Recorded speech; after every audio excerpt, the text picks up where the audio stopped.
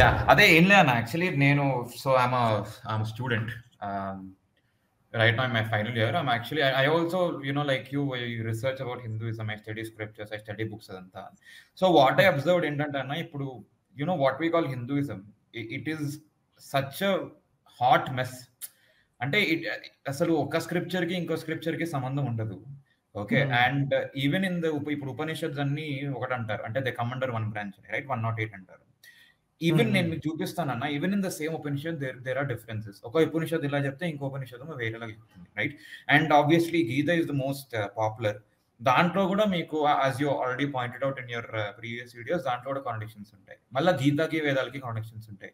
ఉపనిషత్తులో ఏముంటుందంటే ఒక 2-3 వర్సెస్ అలా ఉంటాయంటే, మీరు జంజం వదిలేయండి, ఉపనయనం అదే అదే అదన్నీ వదిలేసేయండి, మీ ఫ్యామిలీని వదిలేసేయండి, మళ్ళీ అన్ని వదిలేసేయండి, ఓన్లీ కట్టనే ఉండాలి. పరమహంస ఉపనిషత్తులు ఉంటుంది, అద్వైతాశ్రమం వాళ్ళు చేసింది, దాంట్లో అలా ఉంటుంది. మళ్ళీ మీరు మార్కండేయ పురాణంకి వస్తే, మార్కండేయ పురాణం 96 చాప్టర్ అదేమంటుందంటే, మీరు ఏమీ వదలకూడదు, అంటే మీరు ఎలా అయినా మీరు you have to get a wife. ఉపనిషత్తులో ఏమో వైఫ్ వదిలేయమంటాడు.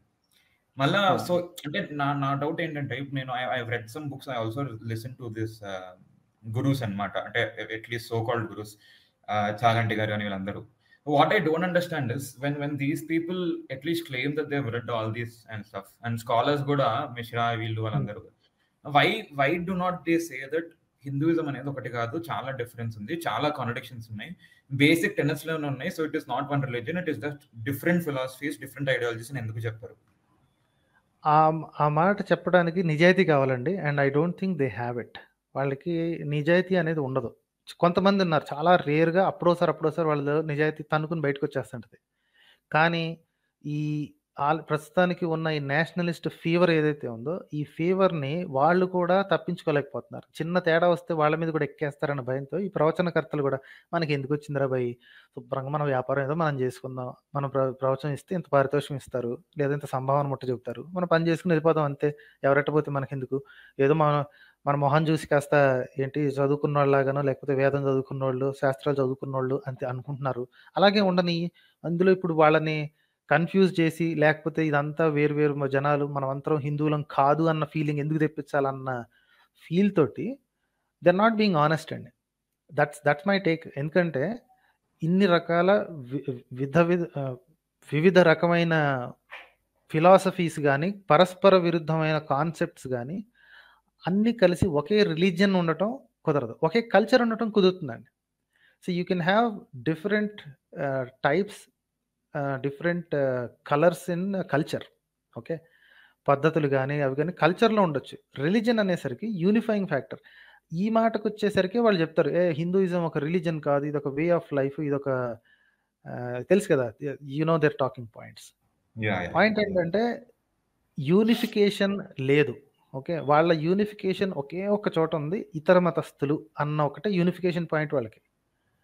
చెప్పాను కదా ఇంతకుముందు ఎన్నోసార్లు మనం డిస్కస్ చేసుకున్నప్పుడు కూడా, ఇతర మతస్థుల్ని పక్కకు తీసేస్తే వీళ్ళందరూ కొట్టుకు చచ్చేవాళ్ళే, ఒక్కడికి ఇంకోటి అంటే పడదండి. ఇప్పుడు ఏదో బలవంతంగా పంటి బిగువున వీళ్ళందరూ ఫ్రెండ్స్గా మీద చేతులు వేసుకుంటూ జై శ్రీరామ్ అనుకుంటూ, లేకపోతే నమ శివాయ అనుకుంటూ, హరహర మహాదేవ్ అనుకుంటూ ఏదో కలిసి ఉన్నట్టు కనిపిస్తున్నారు అంతే.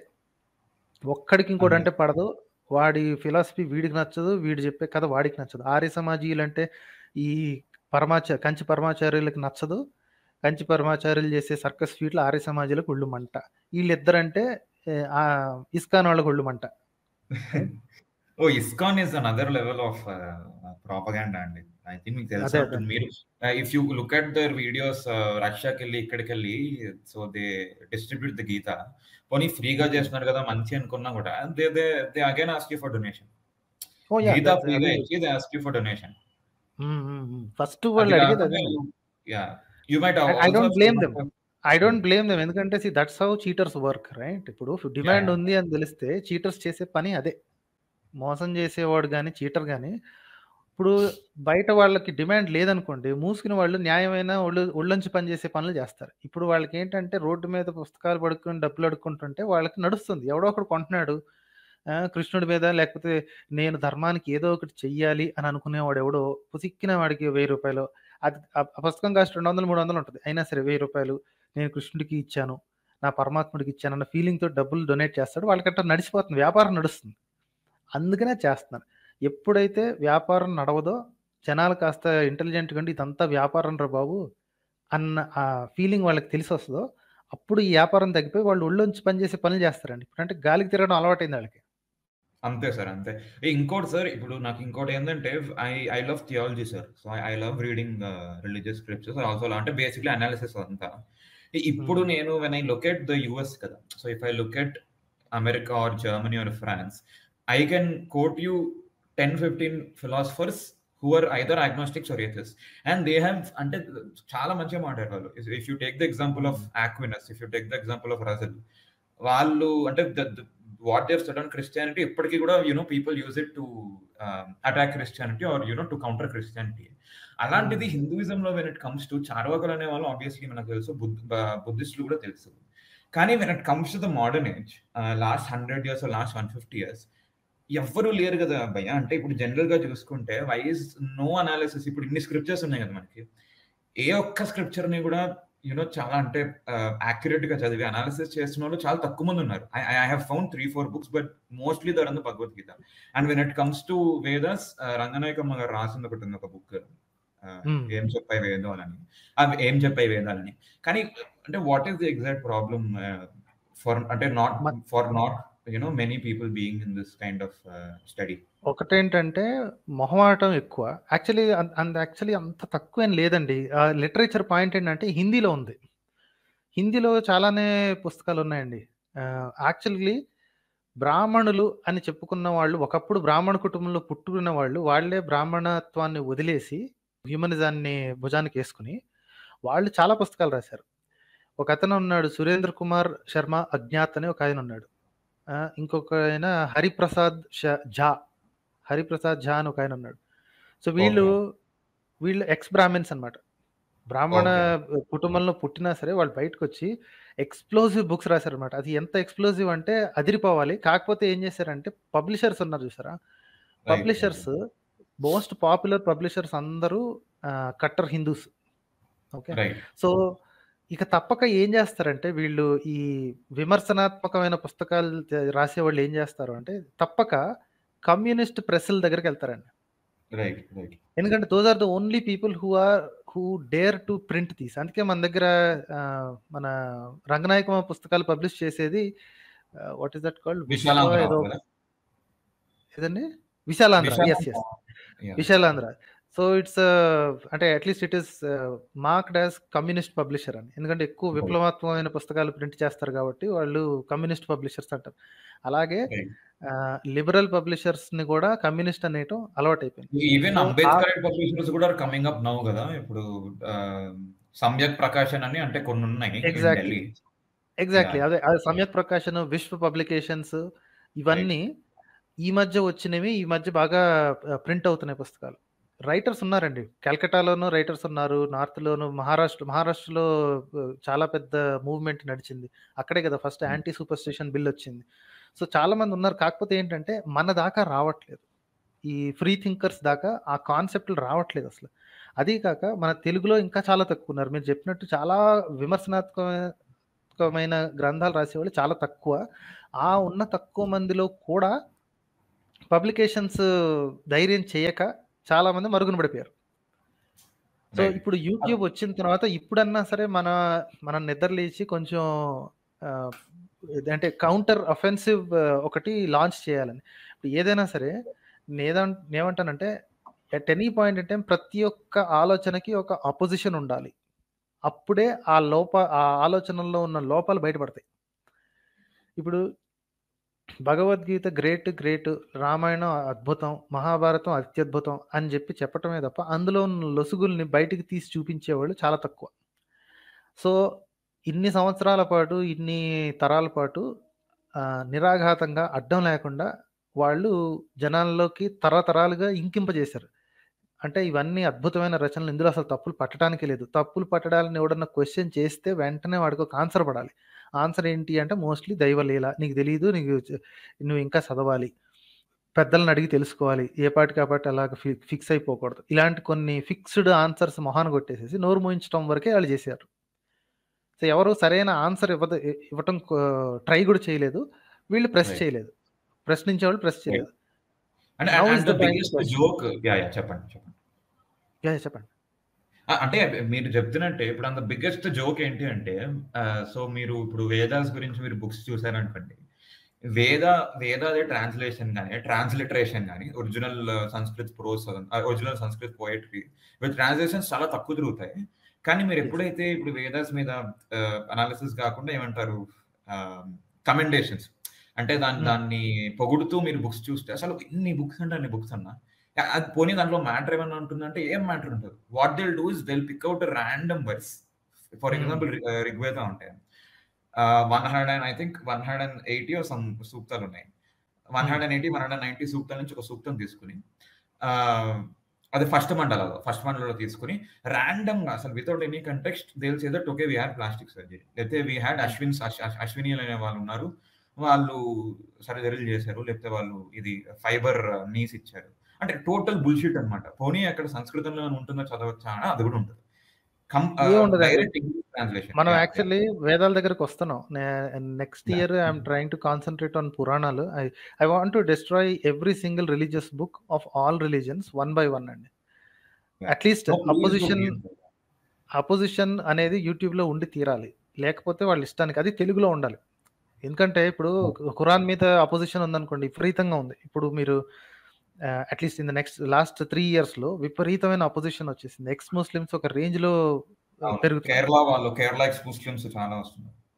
క్రిస్టియన్స్ నుంచి ఎక్స్ క్రిస్టియన్స్ చాలా మంది ఉన్నారు. క్రిస్టియనిటీ నుంచి బయటకు వచ్చేసి ఎథిస్టులుగా ఉన్నోళ్ళు విపరీతమైన, మన ఇంగ్లీష్ లో if you know so many channels are there.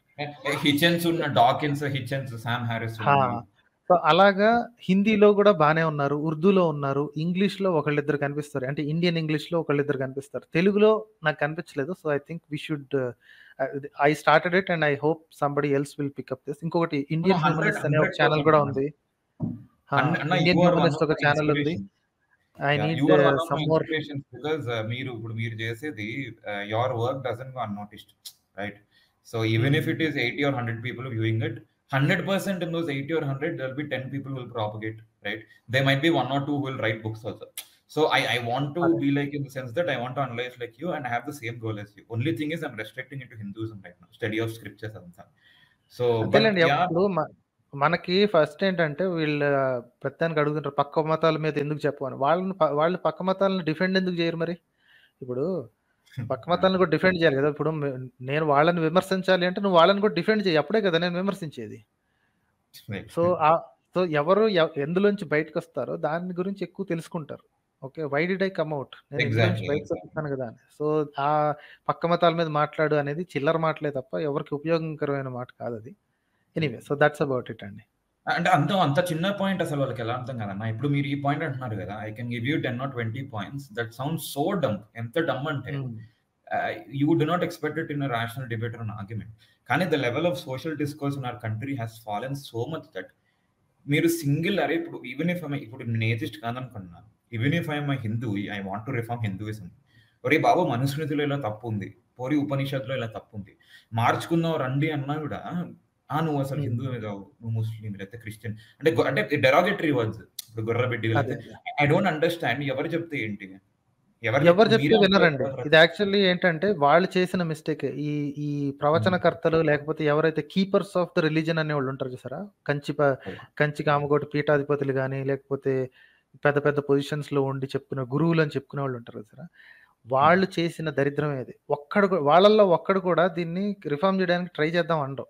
Okay, అలా ఎప్పుడన్నా ఒక మాట అంటే కొంతమంది అందులో ఫర్ ఎగ్జాంపుల్ రామ్మోహన్ రాయ్ ఉన్నాడు, రాజా రామ్మోహన్ రాయ్ ఉన్నాడు.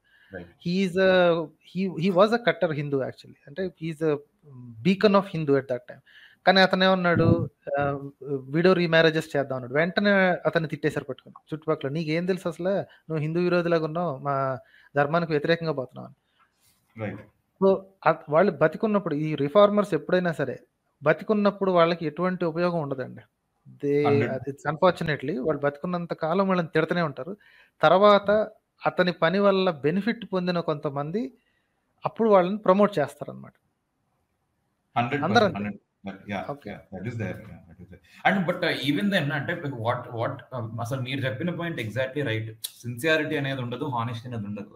ఎందుకంటే అన్న ఒకటన్నా, ఇప్పుడు బేసిక్ గా దీస్ పీపుల్, ఇప్పుడు గరికపాటిగా వాళ్ళు కానీ, సాగంటిగా కానీ, లేకపోతే వేరే వాళ్ళు ఎవరైతే ఉన్నారో, అంటే when I see how people encourage them, కానీ ఇప్పుడు పొగడతలు చూస్తుంటే, అరే మరి ఇంత పొగుడుతున్నారు ఏంటి, ఏముంది అంత మ్యాటర్ అని వాళ్ళ చాలా వింటాను నేను. So I listen to probably 50-60 videos వెళ్తాను. Not once do they mention the wrong things in the Vedas. For example, మీకు వేదాల్లో కొన్ని వర్సెస్ ఉంటాయి. ఏంటి అంటే, ఒక 10 రథాలు ఇచ్చాము, 10 రథాల్లో 10 అమ్మాయిలు ఉన్నారు, 100 అమ్మాయిలు ఇచ్చాము. సో ఇప్పుడు sexual slavery, right, that is there. అది కాకుండా మీరు అంతెందుకు యజుర్వేదంలో మీకు ఈయన తెలిసే ఉంటారు కదా, ఎవరు నేను చెప్తాను, చిల్లర దేవులు రాసిన ఆథర్, ఆయన పేరు గుర్తు రావట్లేదు నాకు, దాశరథి గారు. దాశరథి. సో ఆయన వచనాలు రాశాడు, అన్ని వేదాలకి వచనాలు రాశాడు ఆయన, without the Sanskrit pros. So ఆయన, so I found that his translation is quite authentic, right. So యజుర్వేదము 23వ అనువాకము, I think it's the Suktam, right. దాంట్లో అశ్వమేధం గురించి ఉంటుంది. సో డెడ్ హార్స్ తో coitus, basic inter course chief queen, అదంతా ఉంది, రైట్. సో అది చెప్పరు. పోనీ ఋగ్వేదంలో 162 ఫస్ట్ మండలం 162 సూక్తంలో అశ్వాన్ని ఇట్లా చంపాలి, అశ్వం బ్లడ్ కూడా కింద పడకూడదు, అన్ని పైకి చేరాలి అన్నా కూడా అవి కూడా చెప్పరు. పోనీ అథర్వణ వేదంలో కూడా ఇంకా చాలా దారుణాలు ఉంటాయి. అవి అన్ని వద్దామండి. I don't want to reveal those things right now. ఎందుకంటే next year it has to be explosive. ఎందుకంటే ఇన్నాళ్ళు వాళ్ళు నెత్తిన పెట్టుకున్న వాటికి అంత విలువ లేదు అన్న సంగతి వాళ్ళకి తెలియాలి. తెలియకపోవటం వల్ల వీళ్ళు రెచ్చిపోతున్నారు అనమాట. ఏది మాది గ్రేట్ అని. అక్కడ ఎవరు పౌరుషం అదంతా ఉంటాయి. Not even 1 MB of content, 1 MB. ఉపనిషత్తులు కూడా ఇప్పుడు బేసిక్ గా వీళ్ళ వల్లే భయ. నేను చదువుతుంది అంతా. ఇప్పుడు నేను భగవద్గీత అసలు సూపర్, ప్రతి ప్రశ్నకి ఉంటుందంట సమాధానం. అదే ఇక్కడికి వస్తే మాట్లాడదామని వెయిట్ చేస్తానండి. ఐ వాంట్ టు వాళ్ళతో మాట్లాడదామని. ఎవరైతే ఇస్కాన్ వాళ్ళు కానీ, లేకపోతే భగవద్గీతని చాలా గొప్ప అని చెప్పుకునే వాళ్ళు ఎవరన్నా వచ్చి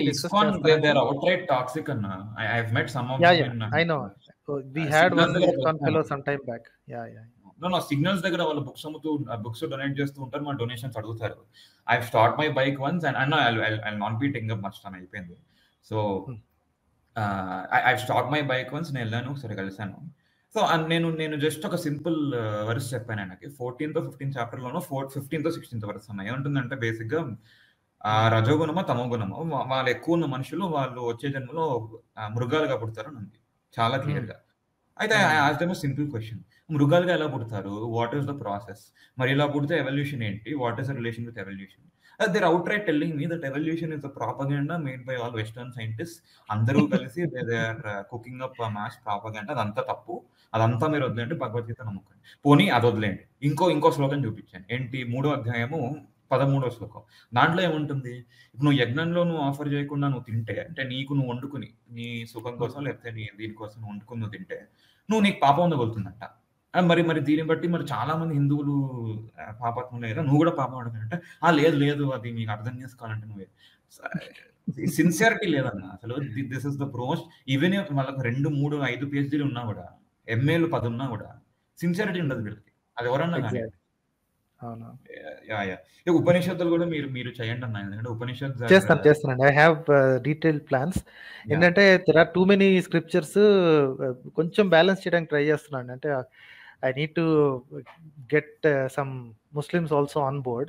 అది మరి ఇదేంటంటే వన్ సైడెడ్ గా తయారైంది. So I need it to be like India అన్నమాట. ఇండియాలో ఇంత పర్సెంట్ వీళ్ళున్నారు, ఇంత పర్సెంట్ వీళ్ళున్నారు, కాబట్టి I need there representation also. అందుకని I'm trying to be balanced. Right sir. Thanks a lot.